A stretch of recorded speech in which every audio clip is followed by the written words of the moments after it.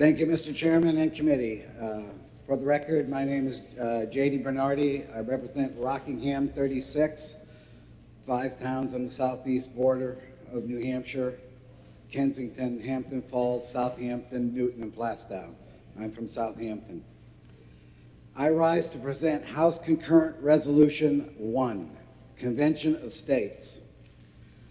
Article 5 establishes 2 paths to create a constitutional amendment.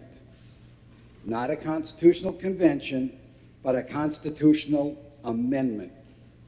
Those 2 paths are either Congress or a convention of 2/3 of the states may propose an amendment.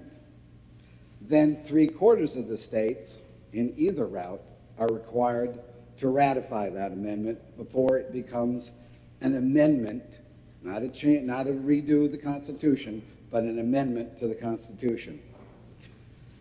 Neither of these processes would be successful if the great will of the American people was not behind it. Polls have shown an overwhelming bipartisan support for the Convention of States subject matter. This resolution seeks a convention to impose fiscal restraints on the federal government, commonly referred to as a balanced budget amendment, limit powers and jurisdictions of the federal government, and impose term limits on federal officials. The common tasking has been adopted by 19 other states to date. Again, there's overwhelming public support to address these issues. 55% of Democrats, 65% of independents, 75% of Republicans, when polled, agree that these resolutions need to be taken up. Yet Congress does not act. Why is that?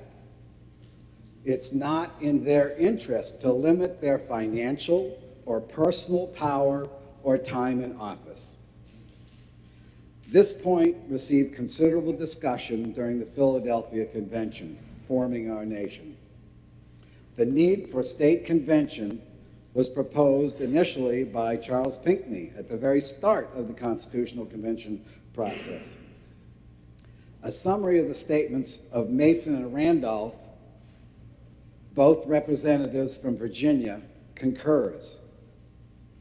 They say, where in short, Congress would not always be trusted to do what is in the best interest of the country, and that when it is the practice of Congress itself that gave rise to the need for amendments, some other body should be made available to the people to initiate changes to the Constitution.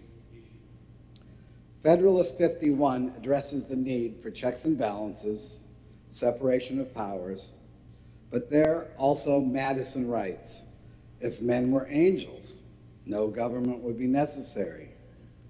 He further notes, should the provision of the Constitution, as here reviewed, be found not to secure the government and the rights of the states against usurpations and abuses on the part of the United States, the final resort within the Constitution lies in an amendment of the Constitution according to a process applicable by the states.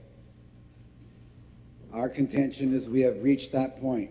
We have reached the point where we need a convention of the states to impose fiscal restraints on the federal government, to limit federal power, returning it to the states, and to establish term limits for federal officials. These are issues rightfully to be discussed in a convention.